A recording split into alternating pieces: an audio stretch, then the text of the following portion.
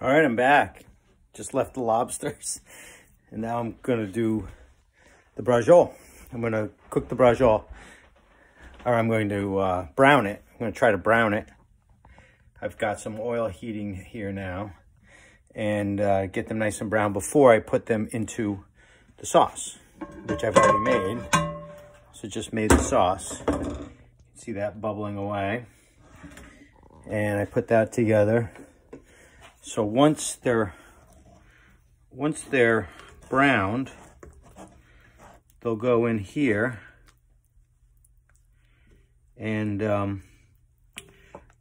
hopefully cook the rest of the way. I wish I had a little more. I wish I had another can of tomatoes in here.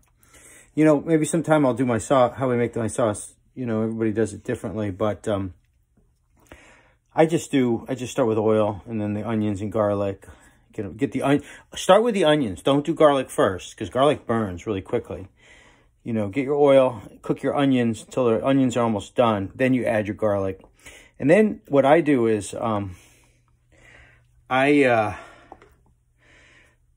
just talking because the oil's heating and it's going to be ready pretty soon. I use crushed tomatoes.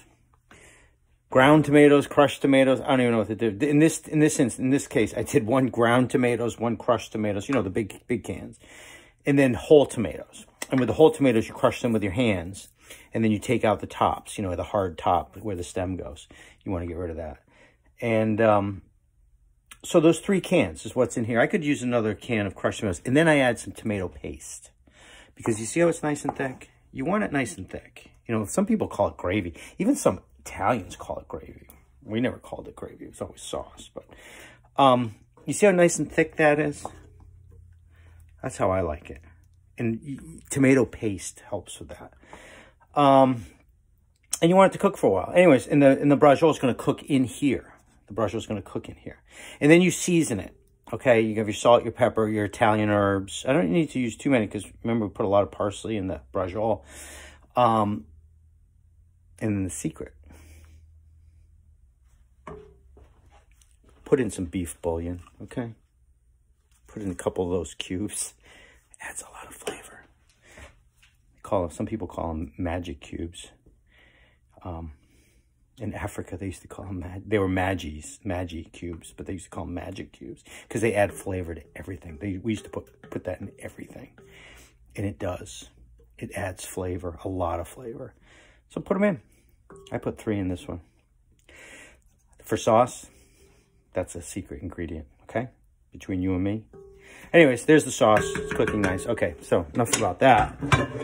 It's time to see how we're going to do. Okay, that's smoking, so I'm going to turn that down. See that? That oil is pretty hot and starting to smoke. So it's time to get on with it. Here we go. I'm going to try and put this here. See if I can show it.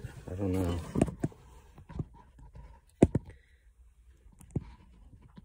We'll see. We'll try. Now, this is where it's coming up with, this is where it's going to come up with these stupid toothpicks I'm using. There's the Brasiole. You can see it. But cooking them with these toothpicks, I don't know about that. See that? I'm going to brown them.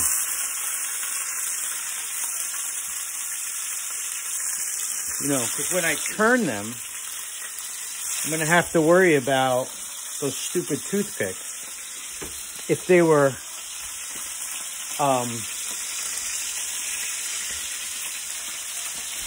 looking for my lid. If it was just tied, I wouldn't worry about it. But I'll figure it out. But right now I'm just browning the Brasiole, trying to get it nice and browned, so that, and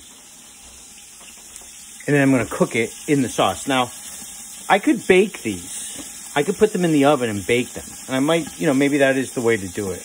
But right now I'm browning them on the stove top. And I hope that worked out. We'll see here. We'll see here in a minute. All right, give me a minute, and then I'm going to show you as I turn them.